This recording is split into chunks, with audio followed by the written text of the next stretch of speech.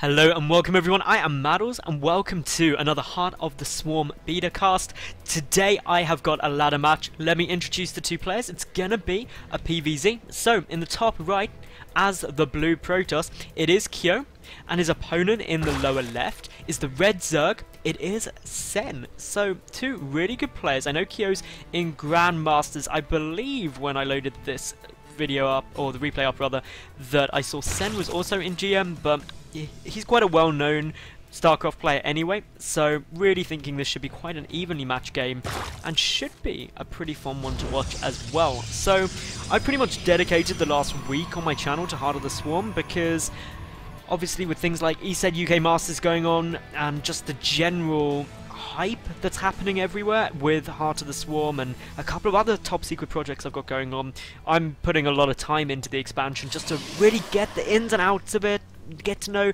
different timings, different strategies, different play styles we're seeing people utilize.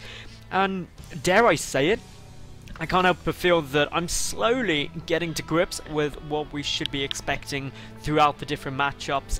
One thing I would say though is Zerg is probably, even though I main Zerg through all of Wings of Liberty, in Heart of the Swarm, because I've been playing as random, it's actually the race which I'm least worked out, I would say. There's still too many different routes you can go for. I'm pretty certain that overall, especially against Protoss, Roach Hydra is likely the best option at the moment. It's really quite solid, but it's what you transition to out of that. Some players seem to be liking to go for swarm hosts, and there's definitely a lot of merit there, just that once you get up to the 10 plus swarm host number, you can really overpower pretty much anything a Protoss can throw at you.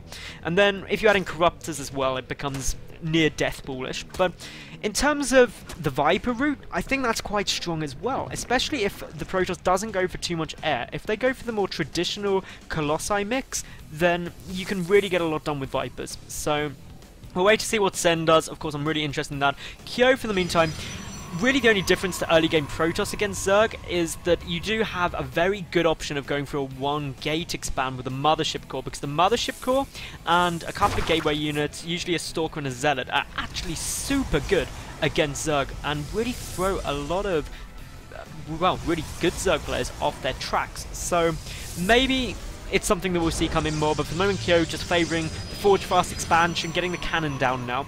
Might see a Stargate opening, it all depends on this gas timing and how many gas he gets out.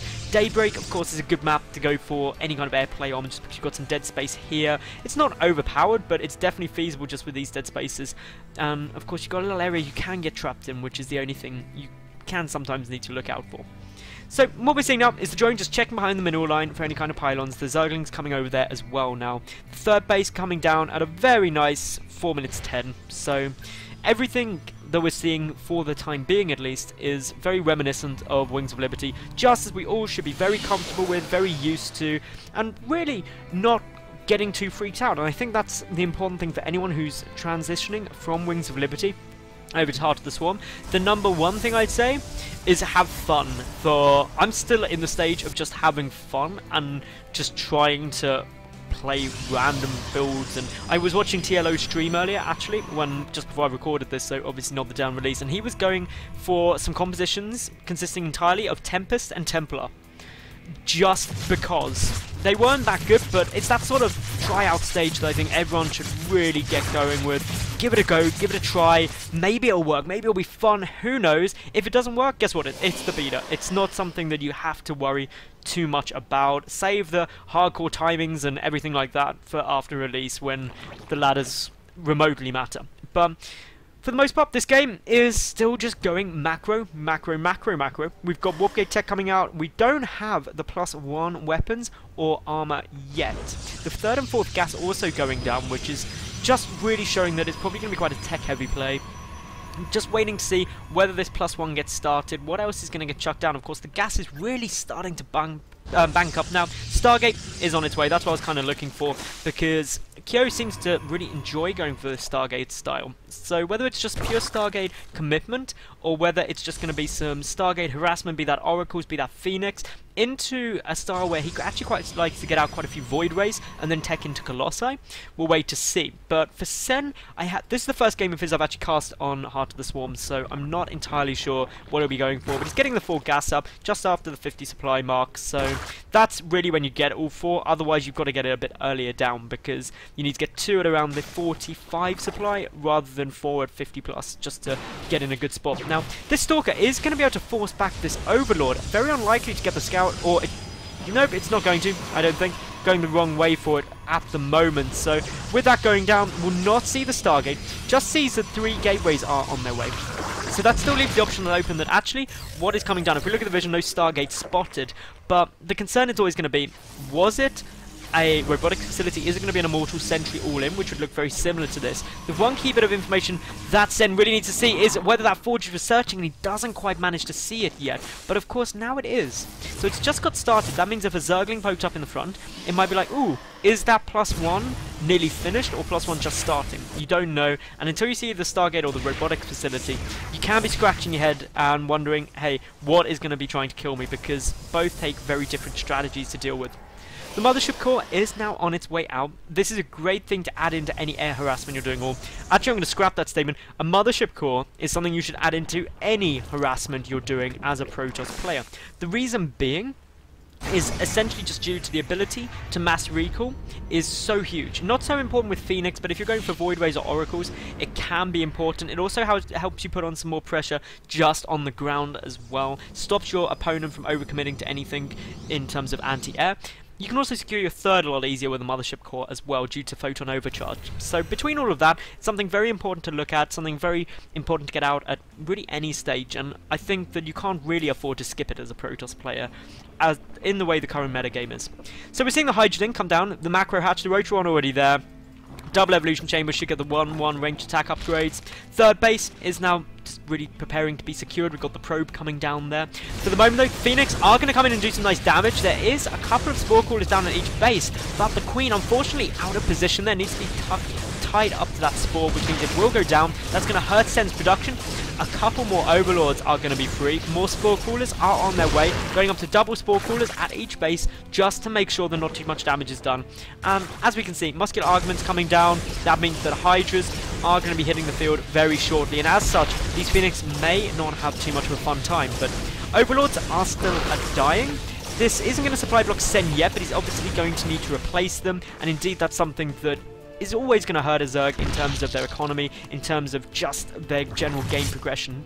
And not by a huge amount, but enough to make that worthwhile, and as long as you keep the Phoenix alive, as Kyo's done, you're going to have good times. So now we see the third base coming down, the double cannon just allowing you to be even more defensive, because this is the drawback of going for a Stargate opening. You have very little else out on the field, especially sentries. Your gas is all taken up in whatever it was that you went for in the air, and as such, big speedling run-bys can be very devastating, especially if you do take a greedy third such as that. But now, with Sen getting down those Hydras, the Phoenix will be pushed back. The Void Ray isn't going to have a nice time either. And as such, I don't think this push from Kyo will be able to do too much. May not even go in. We'll wait to see what he chooses to do. But with the Mothership Core there as well, he can pull back should it be required. And that mass recall really allows a Protoss player to take engagements that in Wings of Liberty you would never ever go for, and that is what we're seeing now. A good force field there, which is trying to lay anything coming down. We do see the Void Rays going to town on that hatchery. The Rock's trying to get taken out here as well now, but that fourth base is going to go down. We may just see a mass recall straight away, and that is indeed what will happen. So to be honest, that was a brilliant push. Knocked out a fourth base, took no losses. This entire game, Kyo's only lost 100 resources. That is clearly a very advantageous position to be in as a Protoss. But Sen, he's got a good number of Hydras up. He's also getting Enduring Locusts upgrade out, which means Swarm Host will be on the way rather than the Viper style. This is going to be strong. The concern is, though, that a Hydra Swarm Host is nice, but the downside is going to just be that actually what if the Colossi count gets too high? That's when you can start running into some problems. So we'll wait to see what Sen does, how he actually plays this out. Also getting a few infestors as well, but without pathogen glands. I'm sure that hasn't... Nope, it hasn't been brought out. So no pathogen glands. The Hydras are now pushing up. There is only the one single Colossus out on the field, and that means that Sen has a good attack angle and is able to snipe it off. Well, that is going to be big problems for Kyo. A good spread on these units. Some Speedlings are on their way through. A Guardian Shield being used by the Sentry just to reduce the damage, but it has now worn out. And as we can see, the Cybercore, the Forge have both gone down one of the gateways. Some nice force fields just trapping a couple of units, but not really enough in my opinion. And with the Cybercore now falling, obviously that puts Kyo back into the Stone Ages. The single Colossus is doing some really effective DPS, but with just streams of Speedlings coming in and no gateway units to support it, it will get taken out. And this is a really cool timing push coming in, and Kyo is forced to GG now after losing pretty much everything. So a very simple timing push with Hydras, which was incredibly potent. And just for anyone wondering, Sen did have groove spines and muscular augments researched with that push, so they were completely upgraded Hydras. So thank you very much for watching, everyone. I hope you did enjoy. Please like the video, leave a cool comment, and of course subscribe, and I hope to see each and every one of you tomorrow for yet another new cast. Bye for now.